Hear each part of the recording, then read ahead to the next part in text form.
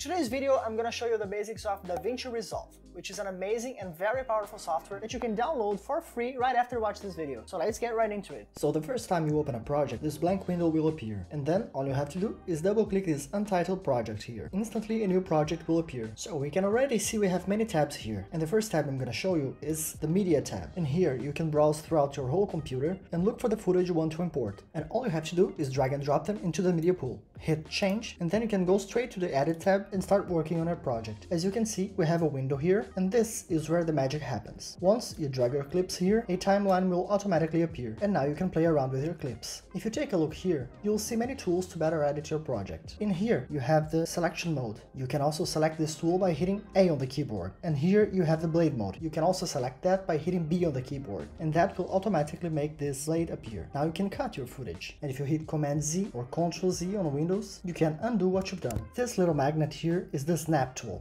This will make your clips work as a magnet, making it easier to glue them together. Here on the top right side, we have the inspector, which will contain all the properties of the clips: the zooming, the position, the rotation angle, the pitch, the yaw, some cropping, stabilization, lens correction, retime and scaling, and much more. Here on the bottom left side, you have the effects, meaning that here you can find titles, video effects, fusion effects, and audio effects. Speaking of fusion, DaVinci Resolve is this kind of all-in-one software, so you can also access fusion inside DaVinci Resolve. All you have to do is come here to effects, grab a fusion composition, drag it to the timeline, put the playhead over it, and then hit this button right here. And now you're inside Fusion. In here you can make several types of compositions, and Fusion is a node-based software, meaning that each node here will have a specific effect in your footage. So you can find here a background node, a text node, a mask node, a blur node, and much more. And don't worry, I'll cover Fusion in depth in another time. You can see here the color page. In here you can do the color correction and color grading of your footage. For example, here you have the contrast curves, here you have the color wheels with the low, medium, and highlights. You have a contrast tool, a color temperature tool, shadows control, highlights control, saturation control, hue control. You can also add blur, make masks, track movements, and a lot more. I'll also cover color in another time. In DaVinci Resolve, you can also mess with your audio inside Fairlight, and I recommend this if you have to make a full equalization and put some effects on your audio. Once you're happy with your edit, you can come here to the deliver page. As you can see, in here you have many custom formats to export from. You can export directly to a YouTube format, Vimeo format, Twitter format, Dropbox format, and loads